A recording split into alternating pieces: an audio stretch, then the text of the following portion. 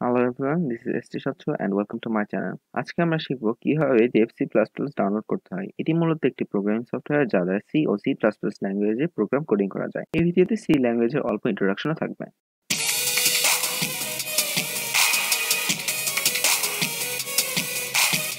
প্রথমেই আমাদের filehippo.com থেকে dev C++ ডাউনলোড করে নিতে হবে। ডাউনলোড লিংক ডেসক্রিপশনে দেওয়া থাকবে। এখন ডাউনলোড বোতামে চাপ দিতেই dev C++ ডাউনলোড হতে শুরু করবে।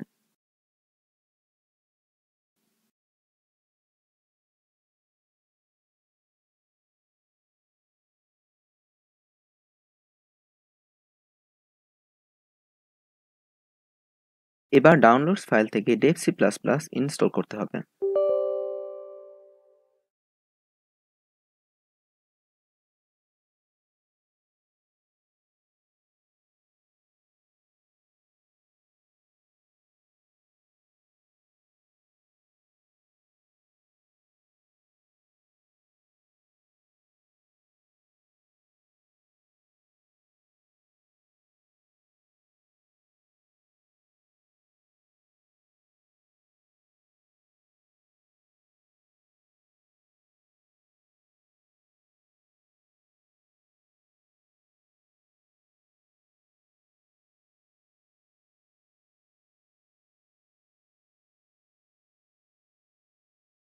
ডাউনলোড টিউটোরিয়াল এখানেই শেষ। এখন সি প্রোগ্রামিং এর কিছু ইন্ট্রোডাকশন দেওয়া হবে।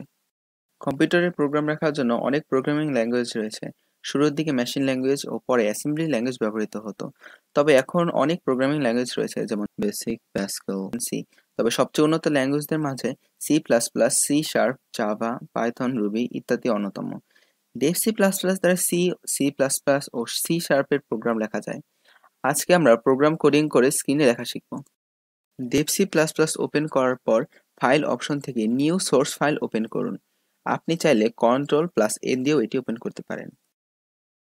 ডেভ সি প্লাস প্লাস এর প্রথম লাইনে হ্যাশ ইনক্লুড studio.h লিখলাম, ফলে কোডিং এর মাঝে স্টুডিও হেডার ফাইলে যে কোনো কার্যক্রম এক্সিকিউট করা যাবে।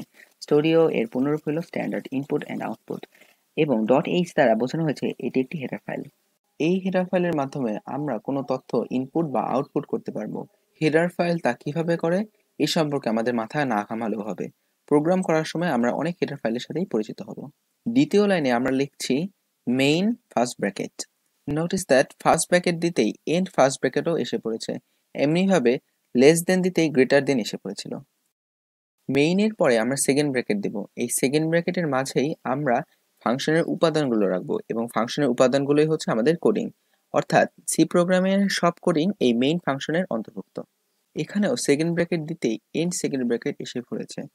আমরা আজকে যে কোড ব্যবহার করছি এই সেকেন্ড ব্র্যাকেটের মাঝখানে, তা হচ্ছে আউটপুট দেওয়ার কোড, এবং সি প্রোগ্রাম দ্বারা প্রিন্টএফ দ্বারা আউটপুট দেওয়া হয়।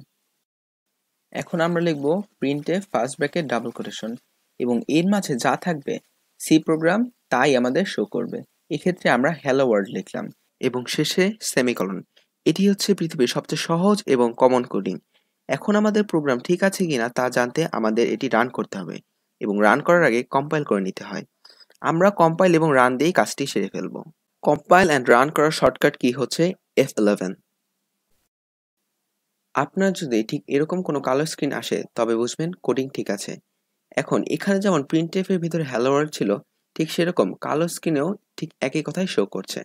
Now this may look like a little boring, but trust me, you can do pretty amazing stuff with it. কিন্তু আমাদের তার জন্য অনেকগুলো সিঁড়ির ধাপ পার হতে হবে, এবং সবচেয়ে বড় বিষয় হচ্ছে এক একটি প্রোগ্রাম অনেকবার প্র্যাকটিস করতে হবে।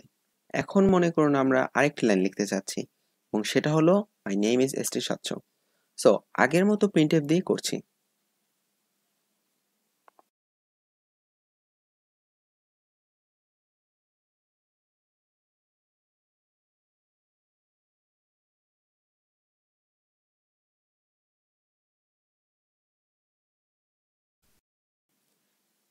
কিন্তু দেখা যাচ্ছে এটি কাজ করছে না।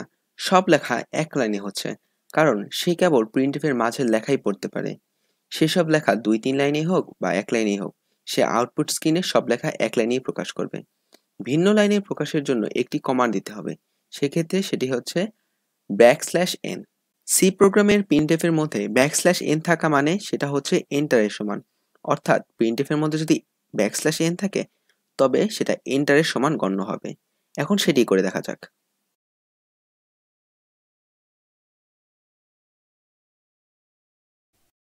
There we go. আমরা দুটি ভিন্ন ভিন্ন লাইনে দুটি ভিন্ন ভিন্ন সেন্টেন্স লিখতে পেরেছি। এখন কয়েকটি এক্সপেরিমেন্ট করা যাক।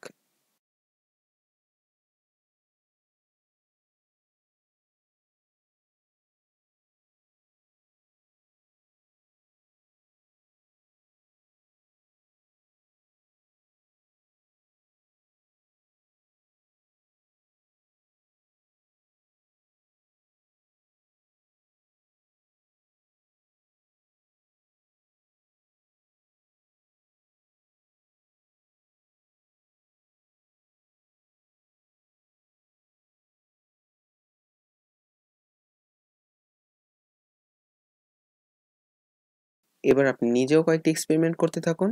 দেখবেন পুরো বিষয়টা খুব সহজ হয়ে গেছে। তো আজকে এই পর্যন্তই। ভুল হলে ক্ষমা করে দিবেন এবং কমেন্ট করে জানিয়ে দিবেন। Leave a like if you enjoyed, subscribe if you want to see more, and I'll see you guys soon. Take care. Bye for now.